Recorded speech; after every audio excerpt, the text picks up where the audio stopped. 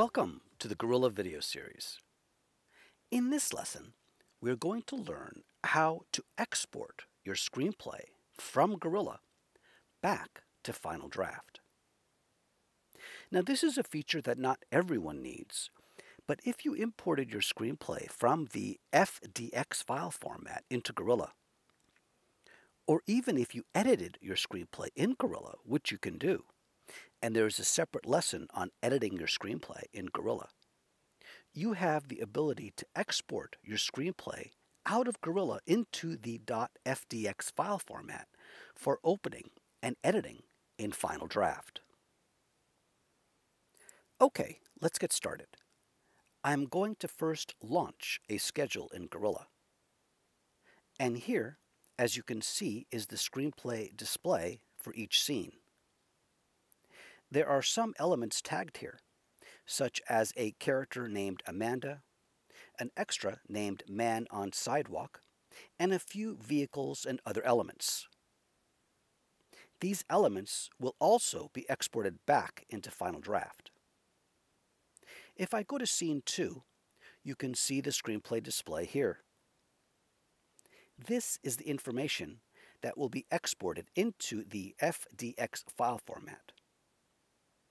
Other Gorilla information, such as shoot days, crew, stripboard, that of course will not, as Final Draft does not handle that information. I'm going to quickly add one line here in Scene 2, after the second action line and before the transition.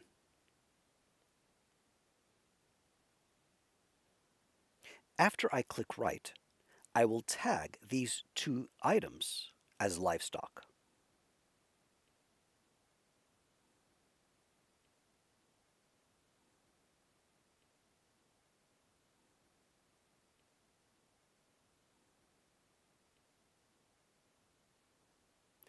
Okay, now let's go back to the manager screen, select the three dots here for the schedule, and select the Other Save option.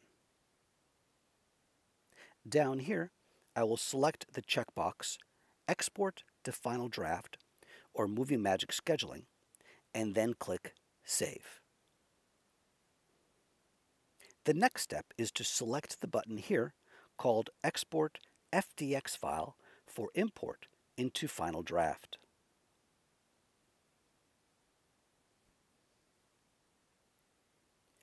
Down here, notice this option which is automatically checked.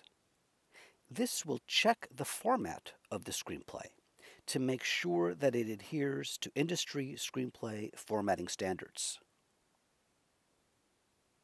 After the save completes, the FDX file will be placed on the desktop. Go to your desktop and right-click the FDX file and open it with Final Draft. And let's take a look. Here's the screenplay with all the scenes. Even the new line that we entered here for Scene 2. If you change the view to Tags mode from the production menu, you will see that any scene with tagged elements will be colored.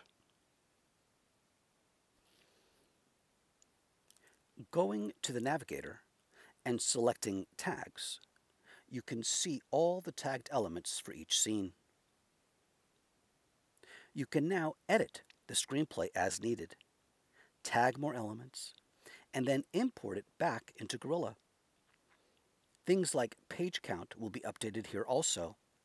So if you have more screenplay information to Scene 2 after this line, the page count would increase, and that page count would be imported into Gorilla for this scene.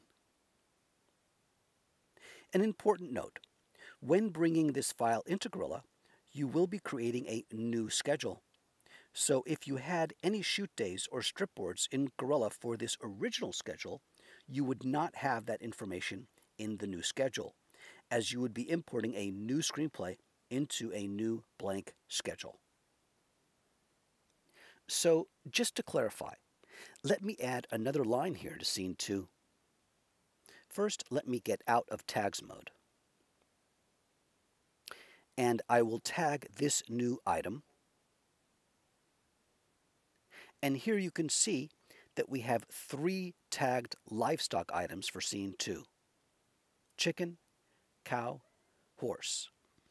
And then I will save this file and go back to Gorilla. Before I save, however, I will run Final Draft's Format Assistant under the Tools menu.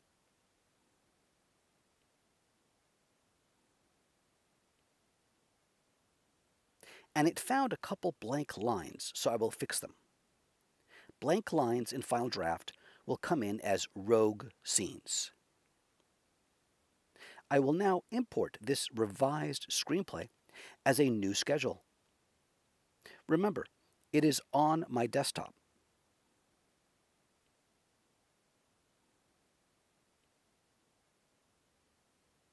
When the import is complete, I will have 2 schedules in my manager. This new one I named Revised Schedule, and if I go to Scene 2, you can see the new line entered here in Final Draft with the chicken tag. However, this schedule does not have my shoot days, which I created in the first schedule. Notice, if I click the Shoot Days button, I am prompted to create a new production phase and shoot days, while the original schedule does have my shoot days. This is because it is a different schedule, and the revised screenplay is a new schedule. That wraps up this lesson. Have a great shoot.